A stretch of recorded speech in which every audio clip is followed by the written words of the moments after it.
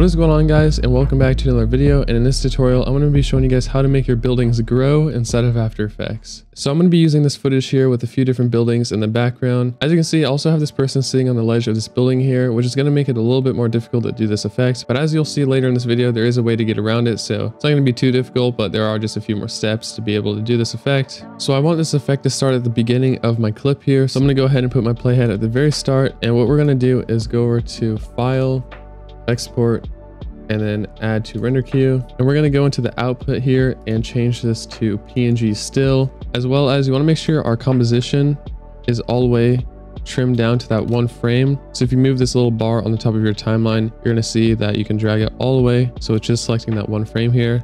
That way it doesn't just go ahead and start exporting all these different frames individually.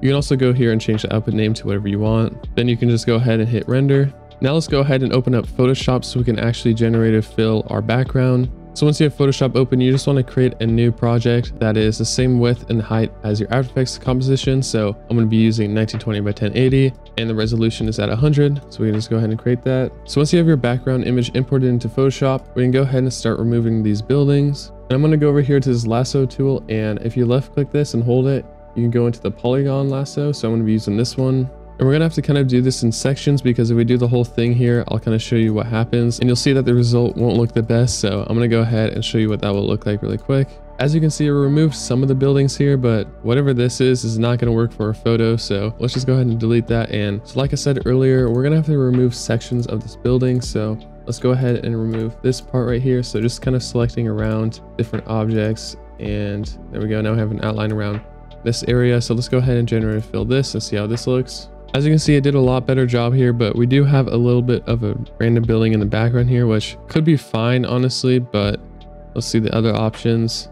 Yeah, not great. Let's go ahead and type in a prompt, just remove, and see what happens there. And there we go. That looks pretty good. So now we just have the background of the sky. Now let's go ahead and do that for this other small little building right here. Select it and then hit generate. And there we go. Now that that building's gone, we can go ahead and move on to this last one here. And what I'm actually going to do is select around this person as well, so it generated fills him out as well as the building. And it looks like that didn't work as well as I wanted it to, so I might have to go ahead and delete this and just generate fill him out first. So selecting him and then AI fill this. This should make it a lot easier for it to understand what I'm trying to do first, and then we can go ahead and mask out the building. So yeah, there we go. That looks a lot better. Now if I go ahead and select the building like this, we should get a better result. All right, so that just got done, and now you can see we have our AI backgrounds. Honestly, it's a bit cooked. Like, this building is not perfect, so I think I'm just gonna go ahead and use this first one. I honestly think that should be fine. So let's go ahead and now export this out so we can use this in After Effects.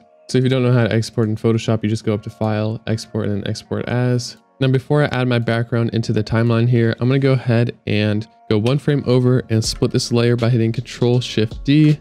And we can just bring this out quite a ways.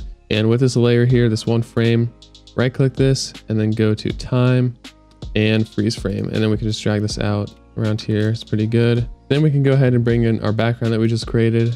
And we want to actually put this below our video layer. So now if you toggle this on and off, you can see how it removes the person and the building. So it looks pretty clean. Now we just have to go ahead and start masking out these buildings individually and animating them. So the first thing I'm going to do is go into the pen tool while selecting our video layer. But at the start of our timeline here, we're going to go ahead and create a mask around this left side of the building. Now when you're doing this mask, it doesn't have to be exactly perfect, but if you take your time, then it will definitely look better. So we have our building masked out now, but as you can see on the edge, it doesn't look too great. It's pretty like harsh and it doesn't look too realistic as just like a normal one-off building. So to fix this, let's go ahead and duplicate this by hitting Control-D.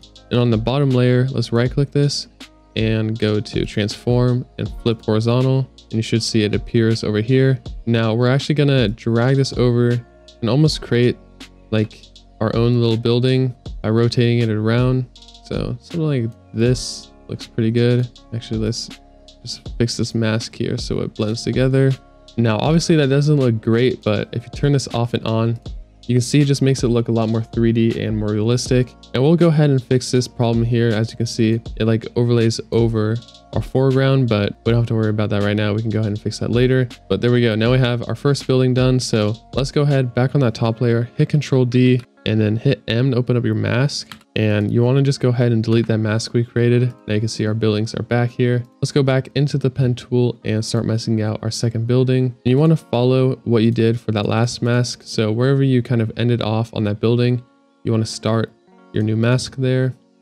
So now we have our second part of the building here. As you can see, we have the same issue where it just looks super flat and not 3D. So once again, duplicate this layer, right click it, go to transform, and flip horizontal. What you can even do is hit S on the keyboard to open up the scale. And we're going to undo this chain here so we can actually scale the height and the width individually. So I'm going to scale the height like this. So it's super stretched out. Maybe that's a little bit too much, but now we can fill in that area with that same color brick. So it looks pretty realistic. Obviously it's not great, but it's going to be a super quick animation, so you shouldn't really tell too much. But once that's done, we're just going to go ahead and do that same thing, duplicating the top layer, deleting that mask, and let's go ahead and mask out our next building.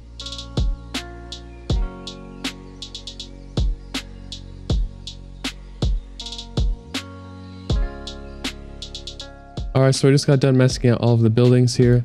So I just kind of skipped these last two, but what I did is kind of duplicated the side of this building and then mirrored it. So pretty much the same process. But then for this last one, I didn't have to do anything. It already looked good, so I just used this one layer. As you can see with it on and off, that's what it looks like. But now we got to go ahead and fix this area. As you can see, this looks terrible, especially on his feet, or I guess his legs. It just randomly cuts off. So what we're going to do is duplicate this layer that has the building in original footage. I'm just going to go ahead and delete the mask. So now we have our original footage back, and I'm going to go into the pen tool and create an outline around the edge of this here. So whatever your foreground is, and you might not even have to do this if you don't have anything in the foreground of your shot, but if you have something blocking the buildings like I do here, then you're going to have to be doing this, or else you're going to have the same issue that I have. So you want to make sure you spend your time on this actually, so the buildings actually look like they're in the background and you don't have any weird clipping issues. So I'll be right back once I'm done doing my masking. As you can see, if I turn this off and on, you can see it fixes the issue. I'm just going to go ahead and change this label color to like red so I can easily see that this is our foreground and I'm not going to be touching this. Now we can go ahead and start animating the buildings to pop in. Now for every building that you had to duplicate and make, I guess, 3D, you're going to have to pre-compose those layers. So our first one, these two layers here, select them, right click it, and then go to pre-compose and just make sure that you have this setting here toggled on as well as this. Then just hit OK.